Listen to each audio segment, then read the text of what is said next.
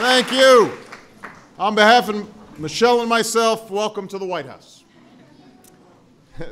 Thank you. This is a season of joy, tradition, and celebration. Yes. And today it is our great joy to continue a White House holiday tradition, a celebration of performers who have transformed the arts in America, our extraordinary Kennedy Center honorees.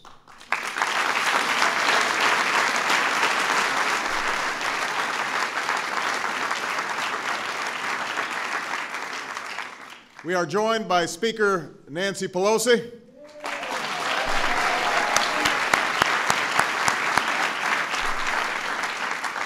members of Congress, and members of the Kennedy family.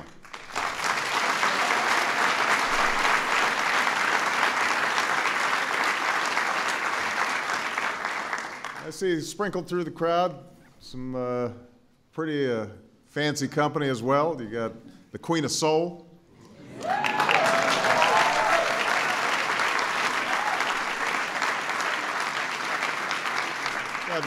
Martin Scorsese, he knows a little bit about filmmaking.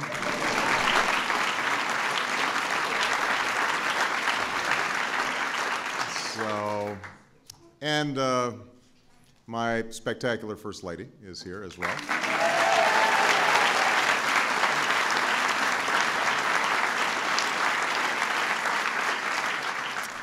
I especially want to thank the man who created these honors more than 3 decades ago, and who has produced them ever since, and whom I was proud to name as co-chair of the President's Committee on the Arts and Humanities, George Stevens, Jr.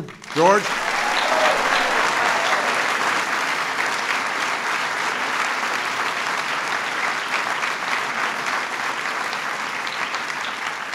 And I want to also thank Stephen Schwartzman and the Kennedy Center trustees.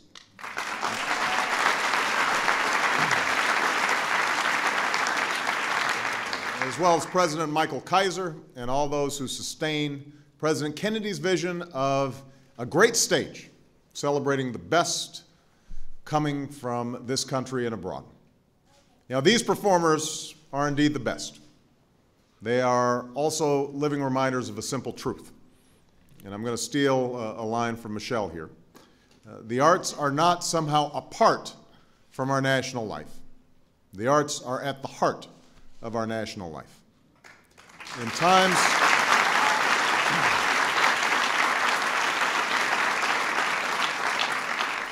times of war and sacrifice, the arts and these artists remind us to sing and to laugh and to live. In times of plenty, they challenge our conscience and implore us to remember the least among us. In moments of division or doubt, they compel us to see the common values that we share, the ideals to which we aspire, even if we sometimes fall short. In days of hardship, they renew our hope that brighter days are still ahead. So let's never forget that art strengthens America. And that's why we're making sure that America strengthens its arts. It's why we're re-energizing the National Endowment of the Arts. It's why we're helping to sustain jobs in arts communities across the country. It's why we're supporting arts education in our schools, and why Michelle and I have hosted students here at the White House to experience the best of American poetry and music. And it's why we're honored to celebrate these 5 remarkable performers who for decades have helped to sustain and strengthen the American spirit. You can't understand America without understanding jazz. And you can't understand jazz without understanding Dave Brubeck.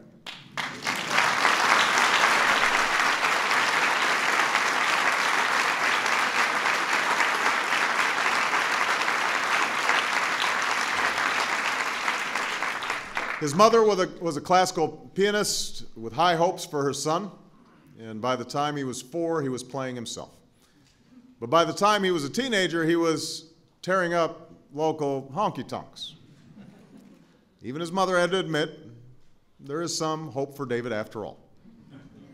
And perhaps it was World War II, his service in Patton's army, that changed his sound, forcing him, as he said, to work the war out of his system by playing some pretty vicious piano.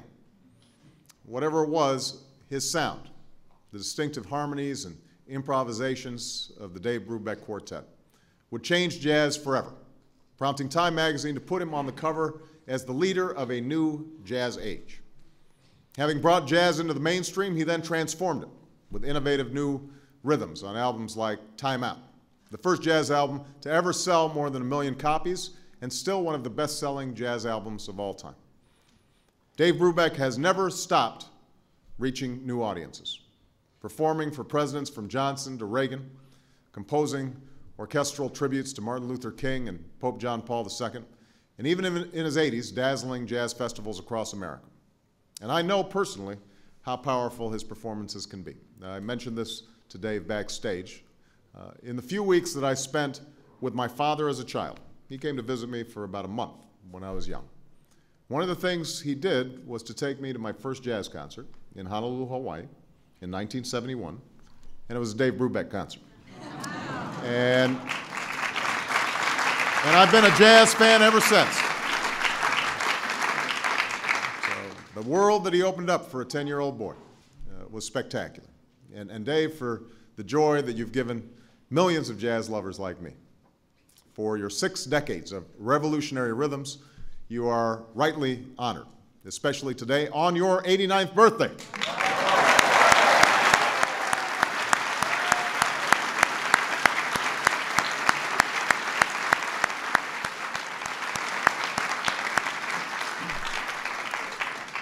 He was born Melvin Kaminsky. He never understood 4/4 time.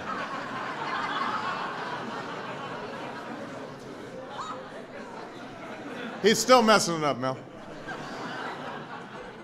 Mel, I'm trying to say something nice about you now. Please don't upstage me.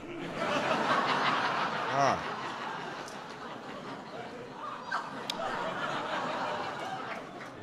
As you can tell, he was born to entertain. Or as Mel Brooks explains it, look at Jewish history. Unrelieved lamenting would be intolerable. So every 10 Jews, God designed one to be crazy and amuse the others.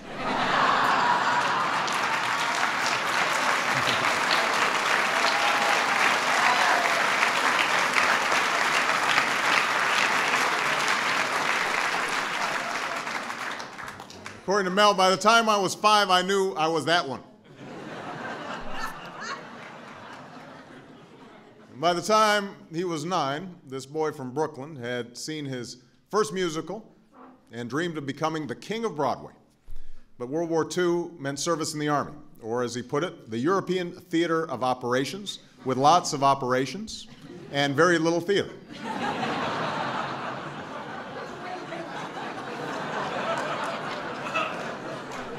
Returning home, he found success cranking out quips for Sid Caesar, or as Mel described his reaction to success, panic, hysteria, insomnia, and years of psychoanalysis. That's right, we're reading back all your golden moments here, Mel.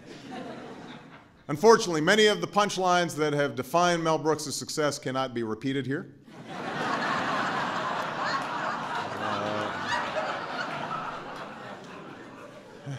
I was telling him that I went to see Blazing Saddles when I was 10, and he pointed out that I think, according to the ratings, I should not have been allowed in the theater. That's true. I think I had a fake ID.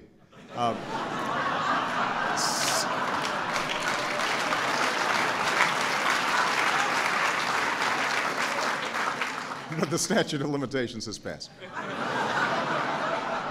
Suffice it to say, in his satires and parodies, no cow is sacred, no genre is safe. He mocked the musical and Hitler in The Producers, the Western in Blazing Saddles, and the horror film in Young Frankenstein. But behind all the insanity and absurdity, there's been a method to Mel's madness. He's described his work as unearthing the truth that is all around us, and by illuminating uncomfortable truths about racism and sexism and anti-Semitism. He's been called our jester, asking us to see ourselves as we really are determined that we laugh ourselves sane. For this, he is one of the few people ever to receive an Emmy and a Grammy and an Oscar and a Tony. Writer, director, actor, producer, composer. For his success and for his psychoanalysis, we honor Mel Brooks.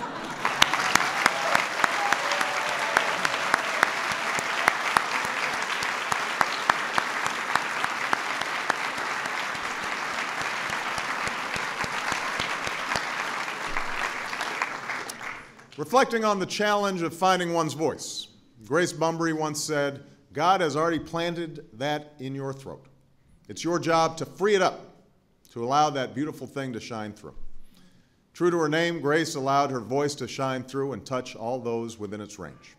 Around her family's piano in St. Louis, on the talent show where as a teenager she moved the host to tears, and then after being turned away from one music school because of the color of her skin, her triumphant international debut at the Paris Opera when she was just 23 years old. With a pitch and presence like no other, she became a global sensation, moving audiences at the great opera houses of the world. And performing here at the White House, it was said that she moved Jacqueline Kennedy to lean over and gently sing along the words to the president. Defying every expectation, Grace Bumbry then made the transition from mezzo to soprano. And over the decades that followed, she displayed a range like few others. Sometimes the middle ranges as a mezzo, sometimes the highs of a soprano, sometimes both in the same performance. Grace not only triumphed in different techniques, she transformed them. And though she gave her final operatic performance in 1997, she appears in recitals to this day. After nearly 50 years, she remains the definition of a diva in the classical sense, a divine voice worthy of the heavens.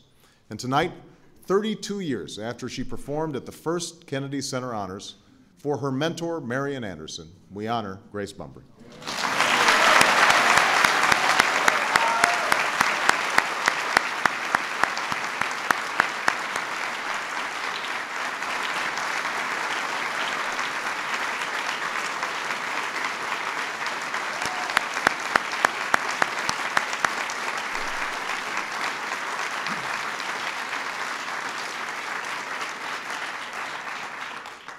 Growing up in New York City's Little Italy, Bobby DeNiro always knew what he wanted to be. Coming home from the movies, he'd act out the parts. At age 10, in his school play, he made a rather unlikely debut in The Wizard of Oz as the Cowardly Lion. He has said, "My joy as an actor is to live different lives." And in more than 60 films, spanning more than 40 years, Robert De Niro has lived some of the most iconic and intense characters ever portrayed on film. A dying baseball player in Bang the Drum Slowly, a young Vito Corleone in The Godfather Part 2, a deranged taxi driver, a troubled veteran in The Deer Hunter, a brutal boxer in Raging Bull, a vengeful ex-con in Cape Fear.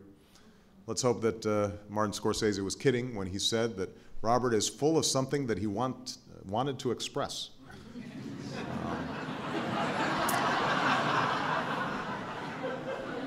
But don't worry, we did a vet on him before he came in tonight.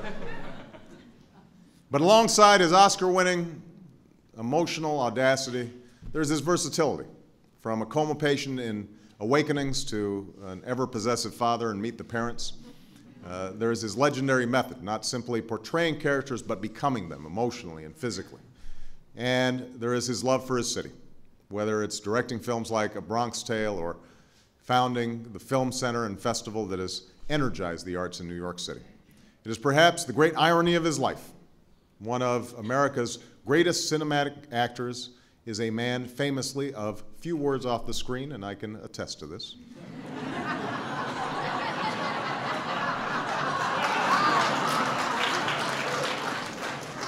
So, I'll simply say, thank you, Robert De Niro.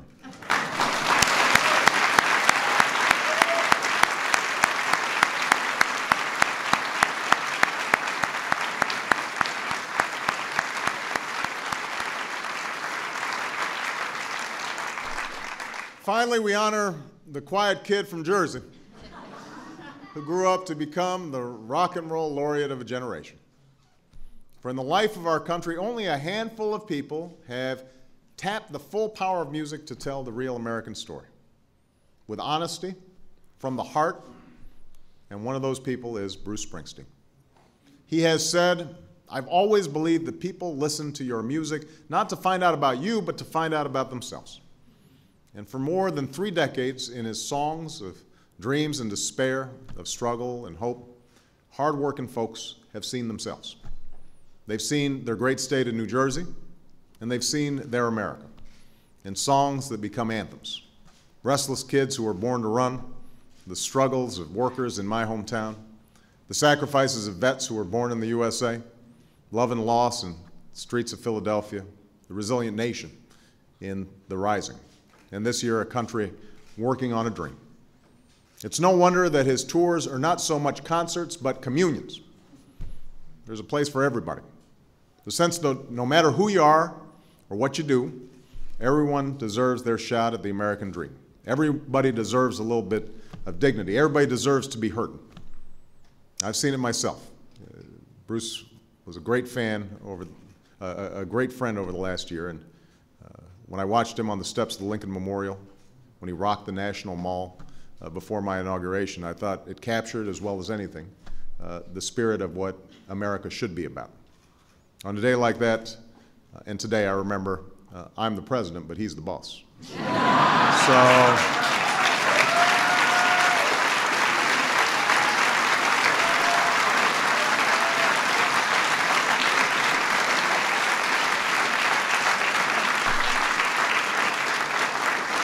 And Bruce continues to inspire, along with his house-rocking, earth-shaking East Street Band. At 60 years old, he's still filling stadiums, still whipping fans into a frenzy, still surfing the crowd, still jumping off pianos, and still reaching new fans, and still being nominated for Grammys. It's been a long road from that stage at Stone Pony and Asbury Park to this stage today. But this much we know, after more than 30 years and 120 million albums sold, Bruce Springsteen is still one cool rockin' daddy.